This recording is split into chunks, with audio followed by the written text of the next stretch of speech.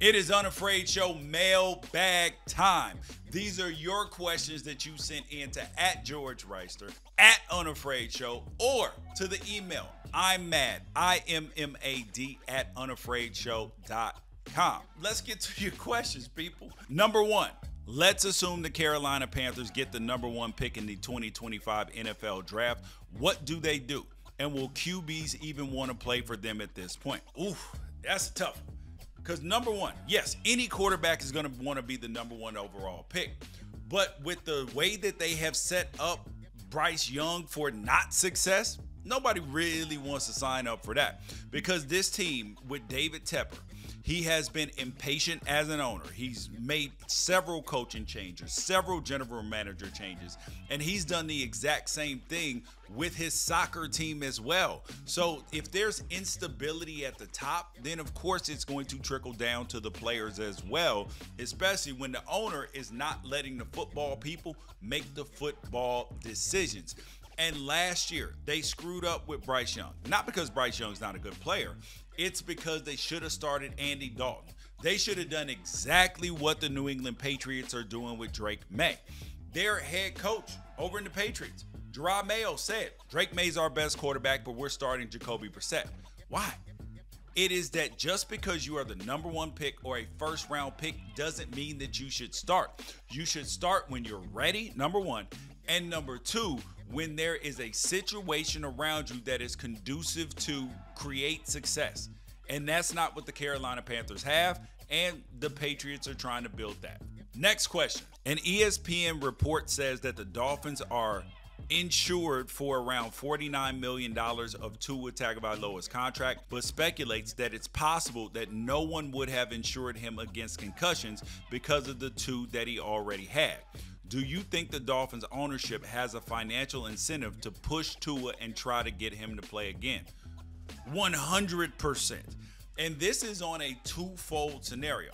Because number one, if Tua cannot get cleared by doctors, the Dolphins are going to owe him $125 million more on top of the 42 that he's already been paid this year.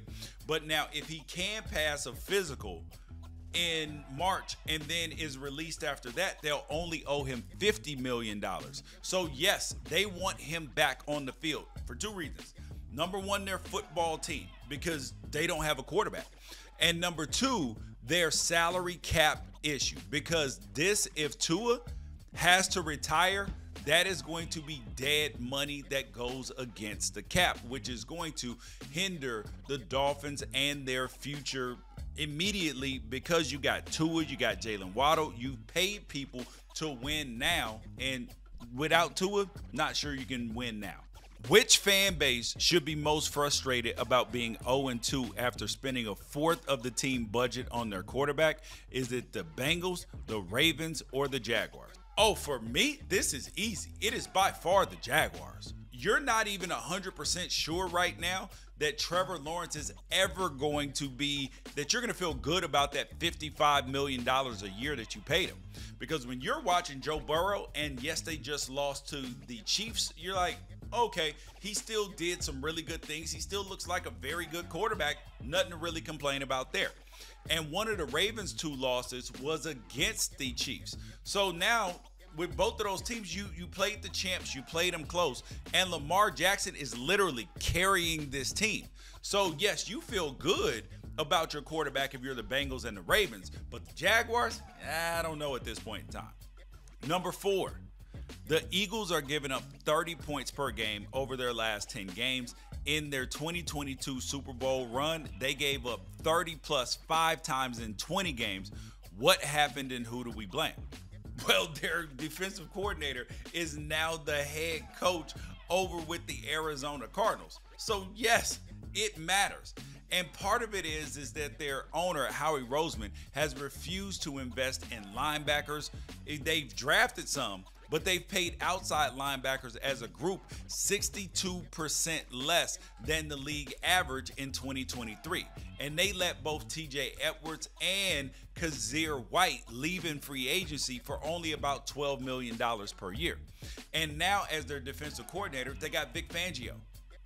who they wanted to coach the defense in 2023, but they're still giving up 315 yards rushing in 2 games. That's not going to cut it. Number 3, are the Kansas City Chiefs the luckiest team in the NFL when it comes to officiating, or was that pass actually pass interference at the end of the Bengals game? That was actually pass interference.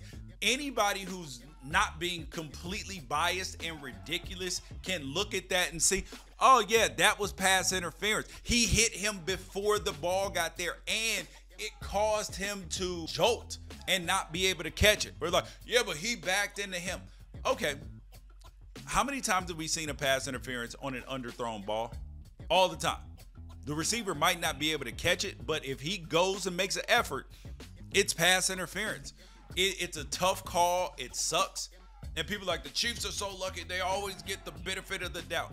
Well, when they played the Bengals in the AFC Championship game, that was a late hit out of bounds. This was a pass interference.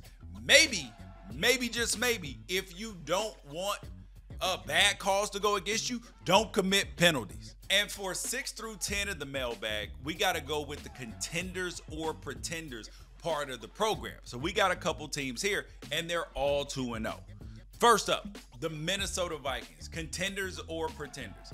Ooh, I'm putting a contender tag on them right now because this team with Sam Darnold, they clearly have weapons with Justin Jefferson and company, and this team is playing good defense. Sam Darnold is not being the turnover machine that he was at USC with the Jets or with the Carolina Panthers. He looks like a competent quarterback, and maybe that's because he's in a second consecutive competent situation. He was just in San Francisco, got a chance to sit, learn, came in and played well against the Ravens, and then now, good weapons around him, solid head coach, stability. Now all of a sudden he can play good football. It's not rocket science. The New Orleans Saints at 2-0. This team is averaging 45.5 points a game. They are contenders right now. We have never seen this level of play out of this team on offense and defense since Drew Brees and them winning a Super Bowl. Like, that's the last time that we saw it. So the New Orleans fans can be excited because they are contenders to win the NFC South. And if you win that NFC South, now you got a chance, because it looks like this show will be able to travel. That this is the way you play football, running the ball, and the quarterback passing the ball efficiently. Alvin Kamara, who's technically in a contract year, all of a sudden he balling again. 4 touchdowns last week. And yes, they are contenders. Next team, the Pittsburgh Steelers. Pretenders in terms of a Super Bowl winning type team. But are they contenders week in and week out? Or are they a tough out? Yes. Justin Fields at quarterback. And people think, Justin Fields should be cemented as the starter now after a 2-0 start. No, he hasn't done anything that you would say that he has stamped that this is his team. Has he done exactly what Bears fans wanted him to do, which is not turn over the ball and take the Hippocratic oath for quarterbacks, which is do no harm. And that's exactly what Justin Fields is doing. He's doing no harm. He's not doing anything elite or spectacular, but he's doing no harm. And occasionally he's making a play. So for him to take over and there be no more Russell Wilson talk, he still needs to play within himself and not try to be the hero, but he's going to have to do some special things for everybody in that locker room to buy in as him as the quarterback. Now we got to talk about them LA Superchargers with Jim Harbaugh. Now, I did not expect this team to be 2-0, but Jim Harbaugh, he knows how to build football teams, physicality and running the football.